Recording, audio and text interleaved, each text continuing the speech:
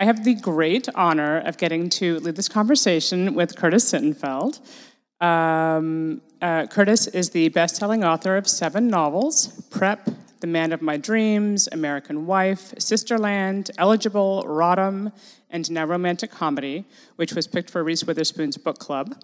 Her first story collection, You Think It, I'll Say It, was published in 2018 and also picked for Reese Witherspoon's Book Club.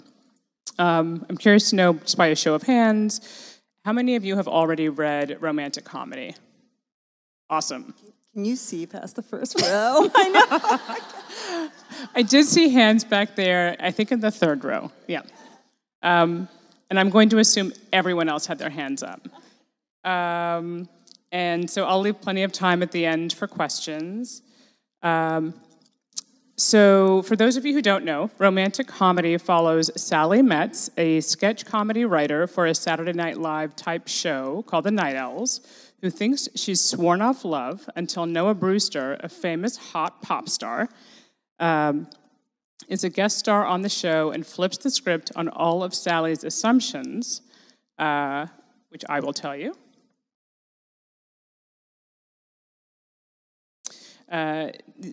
That she is pretty sure would disrupt the space-time continuum for a world-famous singer who looks like you to get involved with a TV writer who looks like me. And it is just one of the funnest books that I've read this year. So I am really excited for you all to read it who haven't yet. And to just give you a sense of the tone and the voice, I would love it if you would read a little bit. Thank you. Thank you also, all of you, for being here. This is my first time at the Texas Book Festival. I always wanted to come, and this year I got to. And also, several people, when I learned I had been paired with Maya for this conversation, several people told me how lucky I was. And if you're wondering, we psychically coordinated our outfits. And even better, if some of you, I'm sure, have attended other events, that we were in this sort of author green room, and Jonathan Lethem was wearing a denim jacket, and so Jeff Dyer said, Curtis, you put on Jonathan's jacket, and then so we took all these pictures, as if we're playing dress up, if you're wondering what the writers are doing when we're not on stage. We really did not plan this. We're apparently easily entertained. But anyway, thank you all so much for being here. So this is from the very beginning of the book, the prologue, so I don't think it needs any sort of context. Okay. You should not, I've read many times, reach for your phone first thing in the morning. The news, social media, and emails all disrupt the natural stages of waking and create stress, which is how I'll preface the fact that when I reached for my phone first thing one morning and learned that Danny Horst and Annabelle Lilly were dating, I was furious. I wasn't furious because I was in love with Danny Horst, or for that matter, with Annabelle Lilly. Nor was I furious because 2 more people in the world had found romantic bliss while I remained mostly single. And I wasn't furious that I hadn't heard the news directly from Danny, even though we shared an office. The reason I was furious was that Annabelle Lilly was a gorgeous, talented, world-famous movie star, and Danny was a schlub. He wasn't a bad guy, and he too was talented, but for Christ's sake, he was a TV writer, a comedy writer. He was a male version of me. He was pasty-skinned and sleep-deprived and sarcastic. And perhaps because he was male, or perhaps because he was a decade younger than I was, he was a lot less self-consciously people-pleasing and a lot more recklessly crass. And then I'm going to skip ahead. I might have been able to forgive them both, except that theirs was the 3rd such pairing that had occurred at TNO, which is the SNL stand-in the last few years. And as anyone who's ever written a joke or heard a fairy tale or read an article in the style section of a newspaper, there's a rule of 3. In this case, it constituted the trend of a romance between a bona fide celebrity and a TNO staffer who'd met on the show, but crucially, a bona fide female celebrity and a male staffer. The year before, at a wedding I'd attended, an icy blonde, Oscar-winning British actress named Imogen Wagner had married a cast member named Josh Beekman, best known for his recurring character, Backney Guy. And the year before that, the head writer, Elliot Markovitz, 5'8", 40, and my topsider-wearing boss, had married a multi-platinum album-selling pop singer named Nicola Dornan, 5'10", 30, and a special envoy for the UN. And this, of course, was the essence of my fury, that such couples would never exist with the genders switched, that a gorgeous male celebrity would never fall in love with an ordinary, dorky, unkempt woman. Never, no matter how clever she was. But I also knew, as I lay in bed glaring at the screen of my phone, Danny and Annabelle's debut as a couple had occurred the night before in the form of making out at the club where Annabelle's 24th birthday had been held, that I would write about my fury. Just as I always did, I'd turn my feelings into comedy, and that was how I'd cure myself. Thank you. By the way, I feel compelled to say I brought a copy of romantic comedy to Texas, left it in my suitcase, left my suitcase at the check-in at my hotel. So it's I don't know if that means I'm an organized or disorganized or some combination of, but that's why I'm borrowing Maya's, and I also have to say I really respect all the Post-its inside Maya's copy of my book. So all of your novels very strongly embrace pop cultural phenomena, and I'm curious to know where the idea for romantic comedy came from. How did I come up with this idea of, men on a comedy show, maybe dating up? Well, so pure fiction. I know, and so I have children who are now 12 and 14, and in December 2019, I was looking for a particular SNL sketch, which I actually never found, but I introduced them to SNL.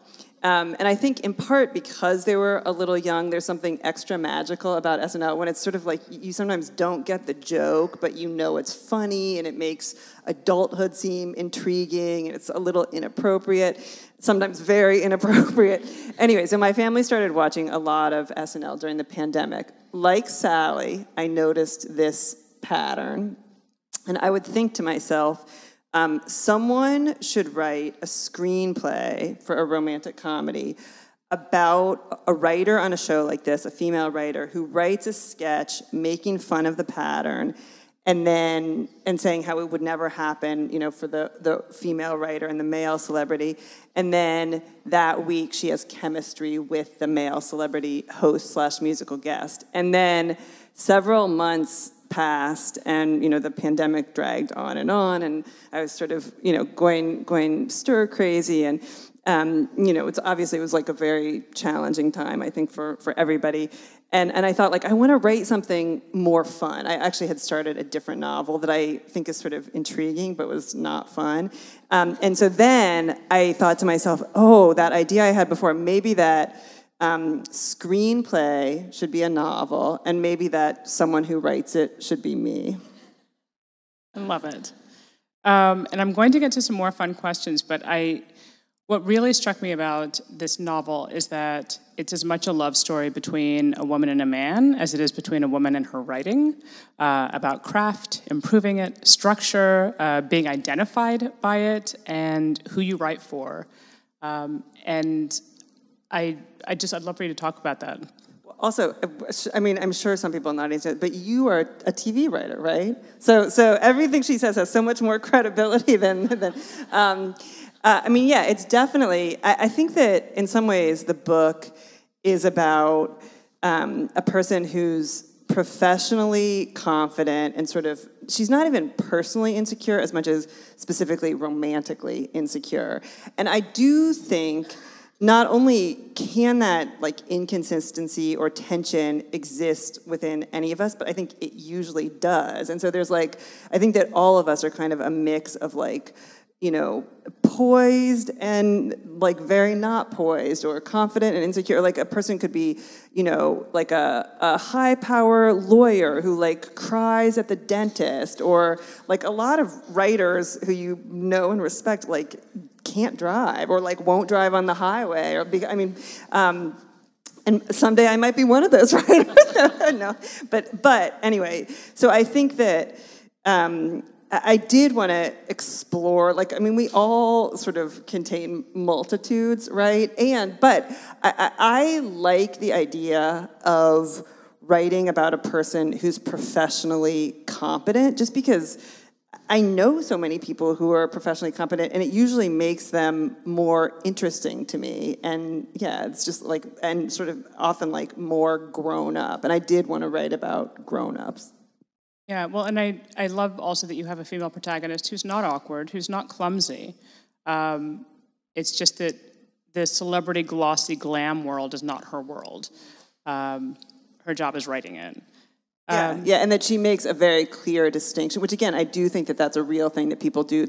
She's sort of, again, she's often around celebrities, but she is very clear on her role or what the hierarchy is, which I also think it's an interesting thing to think about what spoken or unspoken rules or patterns all of us really believe in, and how that kind of guides our behavior and guides us getting through the day. And then to step back, as Sally ends up doing, and think I can be right that that's a pattern that exists. Usually, comedy men date up and comedy women don't, or women don't. Which I happen to think this is anecdotally true, that probably in all of our social circles, I think not, of course I cannot sweepingly 100% say this, but there are more people where you're, if you think of heterosexual couples, where you might be scratching your head on how that guy,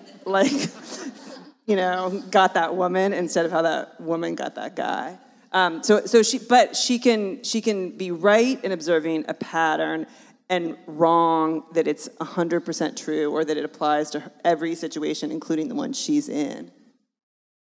So on the note of being a TV writer, it really reads as if you were embedded in this writing staff for several years. And I would love if you would talk about the research, because there's so many specific things that even more complimentary when you're pitching a sketch is even more complimentary than having someone laugh at it is to have them build on top of it.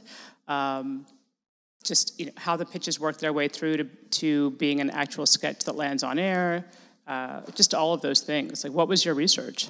Well, I have to say that for you to say that it's convincing is the highest praise. In this summer, I did an event where there were a bunch of people who worked at NBC, including some staffers who a few years before had been pages, worked at different shows, and some of them had worked at SNL, and they said it's scarily accurate, and I was like, those are the sweetest words in the English language, because I really do. I do a lot of research. In this case, it was such a joy. The research itself was a pandemic escape. So I live in Minnesota. I live in Minneapolis, and I'm thanks. I feel like I'm a rock star at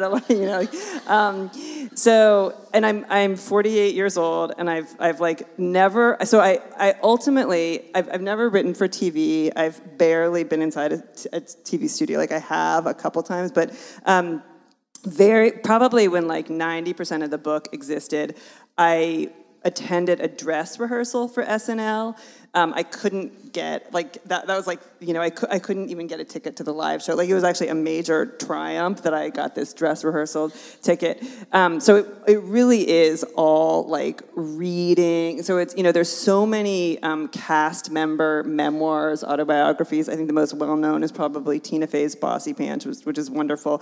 There's Tracy Morgan's, there's Rachel Dratch's, there's Colin Jost, which is pretty recent, a very punchable face, and there's also probably the single most useful one was a cast member named Jay Moore, M-O-H-R. I love Jay Moore. Oh my God, have you read Gasping for Airtime? No, I have to, but I just loved his very short-lived show, Action. Oh, I haven't. Way back when. So his book, he was on SNL in the early 90s for 2 years, And it's not like aggressively bridge burning, but it's more bridge burning than any other memoir. And it doesn't make you go through his childhood. It like starts at SNL and it ends at SNL. That was very useful.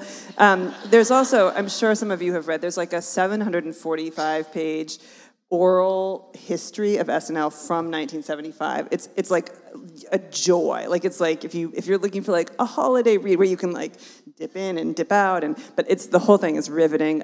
There's a documentary made by James Franco that's like a week in the life of the show. I think it's maybe 10-ish years old. There's an SNL YouTube channel that takes you like behind the scenes, and I would definitely be like I'd be, there, or even sometimes there would be. It could be like Tina Fey's, like if she's back to host and she's doing some promotional thing, and they do like a 360-degree, around the studio, and I'd be like looking at my computer like this, I'm doing like a map of what I think it looks like, because it was actually hard to find a map of the studio, which there's some point where it doesn't matter actually it just has to be convincing. It doesn't have to be, because it's fiction, but then also we live in the golden age of comedy podcasts, including but not limited to. There's one, Fly on the Wall, which came into existence while I was working on this book. That's Dana Carvey and David Spade interviewing other people from SNL about SNL. So it's such a cultural institution that there's a ton out there. Did you meet Lorne Michaels? Oh no, I didn't.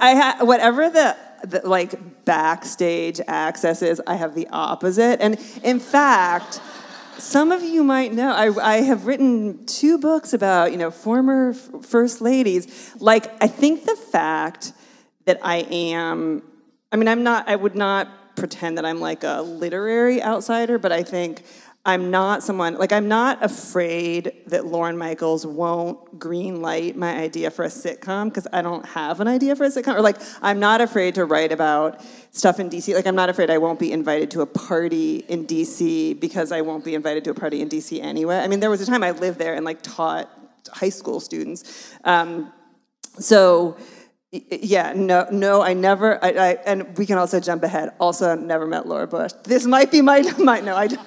I would be happy to, but I think this weekend might be the closest I get. So you had a whole other project to write within the novel, and that is the sketches, and they all read like musical sketches. Like, I could see these on SNL. Thank you.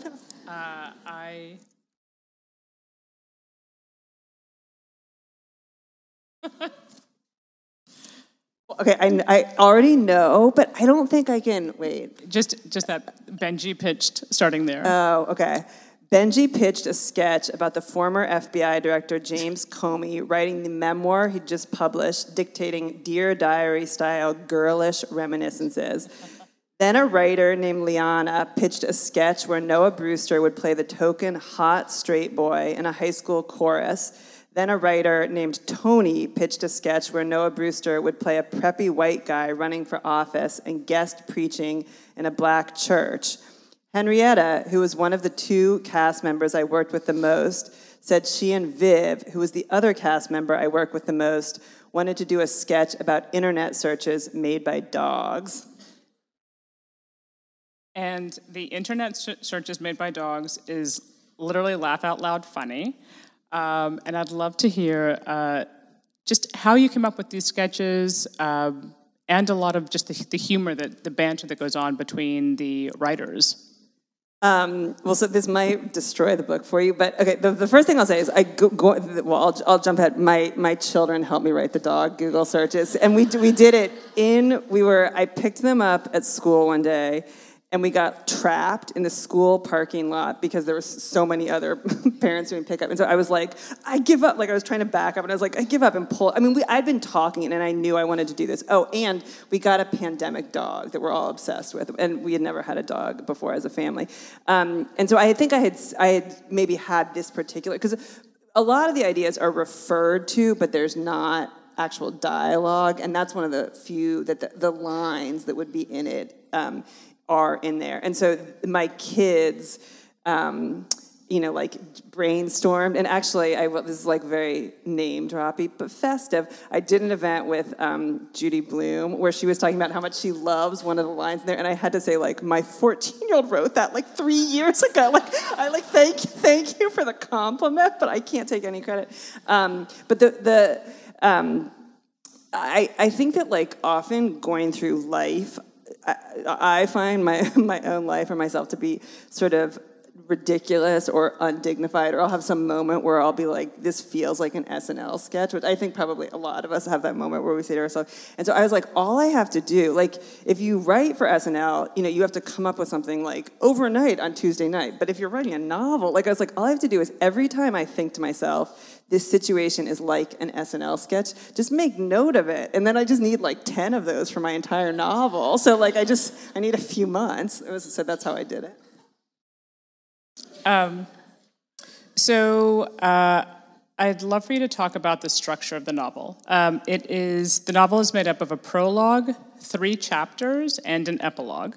The first chapter takes place in 2000. I hope I'm not, well, I'm spoiling it. The first chapter takes place in 2018 over the course of 7 days, which is the amount of time it takes to put together an episode or an SNL or Night Owls show. Like it does take 7 days. That's how they do it. Even few, because it's like it's Monday to Saturday. Yeah. Yeah, Monday to Saturday night.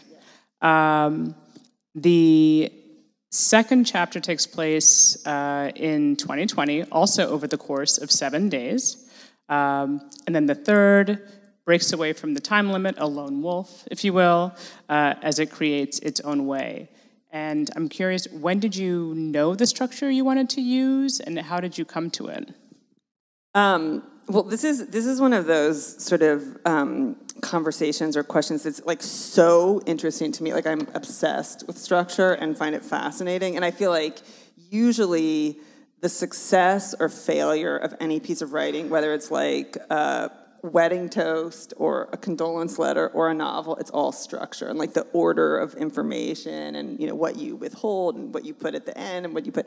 But weirdly, I think that I aspire not for the structure to be invisible, and in this case, I think the structure does draw attention to itself, especially because of the email section in the middle, but for the reader, my goal in some ways is for the reader not to consider structure and just to be like pulled forward and pulled along.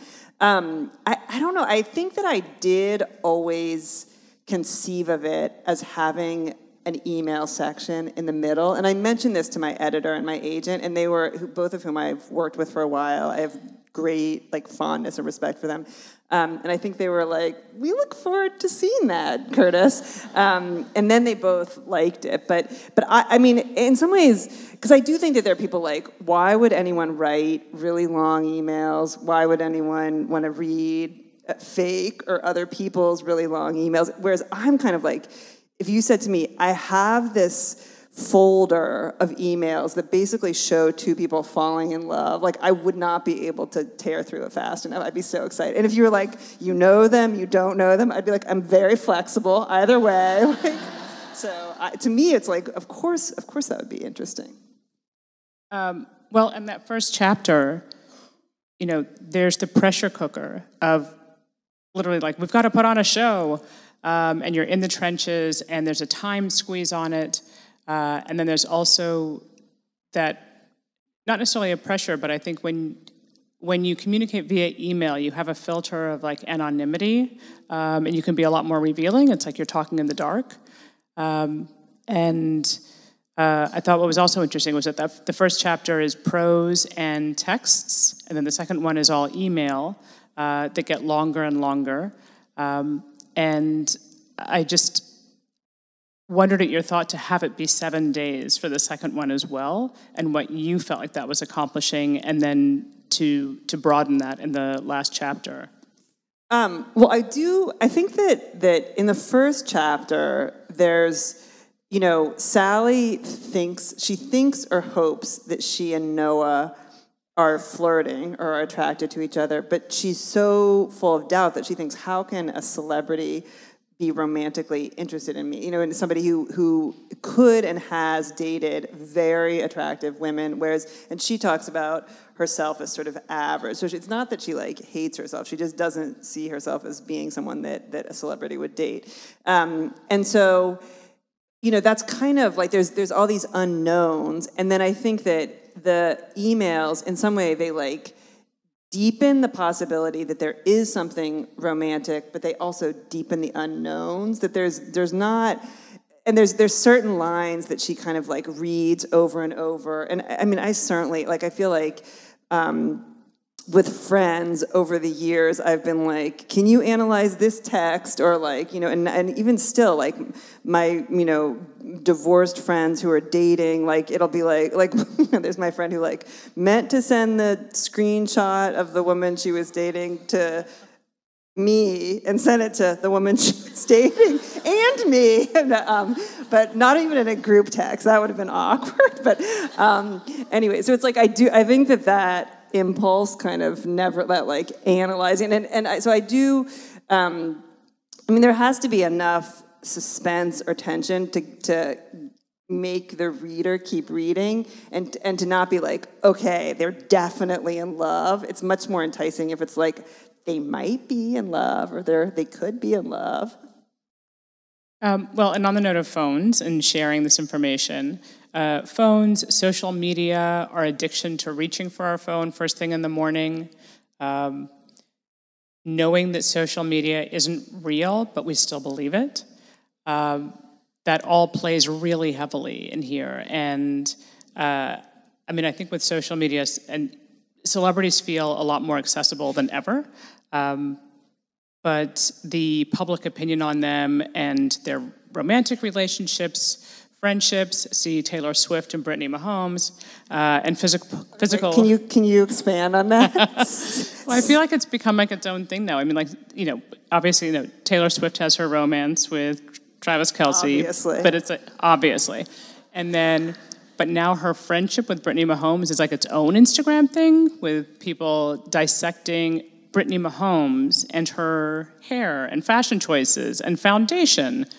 And you're just this is the craziest thing. And I feel we've all had celebrity crushes, but this really makes it seem like the idea of being in an actual relationship with someone famous is hell.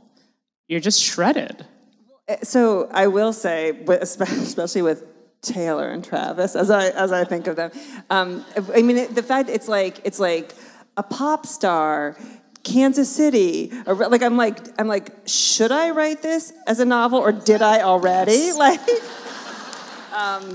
So I think that something that makes celebrities and social media kind of fascinating is that we know that some is real and some is fake, but we don't know which is which. And there's something that's really kind of teases your brain about that, because sometimes celebrities will post stuff and you think either that's so misspelled and poorly punctuated, you must have written it. I mean, no offense to there are a lot of very intelligent celebrities, but it'll be such clearly bad judgment or something that you're also that you must have done that yourself. But then it also can seem, which I think that sometimes celebrities it feels like are this exaggerated version of the rest of us, and so maybe sometimes with people we know, we wonder, was that a fake interaction? Was that a real interaction? Is my friend who posts those blissful looking, pictures of her vacations, but I think she's actually really unhappy? What's going on with that? So I think that it's just magnified versions of maybe everyday phenomena. Yes, but it was also, I'm not going to spoil it, but the third chapter is, it was just sort of heartbreaking. And you just realize everything that you lose when you're a celebrity, any sort of anonymity, any privacy, any ability to live a real life. Well, it is interesting too, because I think that I think there can be not famous people can kind of almost play out that like in some years ago I interviewed a professor who basically said if two non-famous people are talking about a celebrity, a lot of what we're doing is like agreeing upon what we think are like appropriate behavioral norms, and we're sort of using that person as a and so which I think is, you know, I guess that's like unremarkable or unsurprising. But then I think that the kind of maybe more unpleasant version of that is, I think sometimes we can almost feel like a celebrity doesn't exist unless we're viewing them. And so like they don't brush their teeth if we're not, you know, like if we're not there to witness it, or if it's not posted. And I think some of us can feel like if we don't take a picture of it, like, of course, once I put on Jonathan Letham's jacket and we stood, so I was like, we had to take 7 pictures. Or so it's like, again, there's that inside me too. But I do think that yeah, like celebrities are people too. And I assume, you know, in the context of like your job, you've encountered like often, like I think there can be, sometimes there's an impulse to like tear celebrities down, but I have not met a ton, but I've met, you know, several, and I feel like they tend to be very charismatic. Like it's not by chance that they ended up super, super famous and beloved. And do you agree with that in terms of? Yes. I also know, like, I mean, I'm obsessed with like Tom Holland and Zendaya, and with Blue Eye. Why are you obsessed with them? I don't know. I like that they are both like great dancers, that they've been doing this forever, that they've found each other, that they seem like a haven for each other, and you know, but also being in this industry, it's like at the same time, I don't want to meet celebrities. Like, I like having them be distant from me. Yeah, I can understand that. By the way, I will say, when I was doing an event, actually in Kansas City on book tour, someone said to me, "What's the celebrity couple whose breakup would most upset you?" And I was like, "Oh, this book is so fun to talk about." Like when I will say, I mean, again, I stand by and feel proud of my novel, Rodham, which was immediately preceding this. When that came out, people would say, "When, if ever, will we elect a female president?" And then when romantic comedy was published, people would say, like, "If Pete Davidson wanted to date you, like..." Well, I mean, under the right circumstances, like it turns out Pete Davidson turns out to be sort of divisive, where I think a lot of people are like, you know, I cannot see it, or they're like, oh, like, you know, in a second, and I kind of feel somewhere in between. Like, I think he's endearing and certainly very talented. He's a little young for me. He's a little young. I'd go on at least one date. We're going to see what happens. Okay, I want to make sure that we have, I do have some more questions, but I want to make sure that you all have time for them too. So I think we have speakers on or microphones on the side for people to walk up to. Yeah. And while people get in line and prepare their questions, I will ask you, you perfectly capture the sort of like punishing rush of being in the trenches at an insanely demanding job. Your agent, Tracy Fisher, and I were both in that position at William Morris in the mailroom, and we thrived on it. Like, loved it. It was such a grind. It becomes your whole world. It has to be, because that's where you spend all of your time. But you also take a sense of pride in it. Like, I can cut this, and other people can't, and you sort of don't realize until after you've left that, like, oh no, they can, they just don't want to. Like, no one wants your job, babe. Some people want that job. No. Some people want that job. But have you had that job before? I mean, when I was a reporter, like, I mean, anyone who's a real journalist would not think I had been a real journalist, but I worked at like a business magazine, and then I went to grad school, and then I think maybe there were 3.5 years between when I finished grad school and when my first novel, Prep, was published, and I was like freelancing for like Teen People, which no longer exists, but it was the junior people, and I definitely, and I was also teaching part-time, and I worked a ton. Like, one of the ways that I I felt like I there was the sort of Justin Timberlake, Janet Jackson Super Bowl performance, which like I didn't see because I was on deadline. Like there were like things that I kind of was like, so it's not. I mean, it was very much a choice. It wasn't like some, but I do feel like I was just always on deadline. Or like if someone said, this is a wonderful book, I'd be like, maybe I could read it. And I'm like a writer. Like I would be like, maybe I can read it in 6 months or something because I'm so like, but I don't know. I mean, and then I had kids and I look back and think, I felt like I was so busy, but was I really so busy? So I think that there have been times in my life when I have romanticized hard work. And I think I was a little bit cured of that by the pandemic. But I also will say being a writer is such a privilege. Like I consider thank you all for like allowing me to be. That there are also times when I am reading a book because like I'm on a panel with someone, and I'll think like, is this work or is this pleasure? And then I'll think like, what could be a greater sign of how lucky I am than that I can't distinguish if I'm doing something because I have to or because I want to? Because it's like that is very clear for many people in their jobs.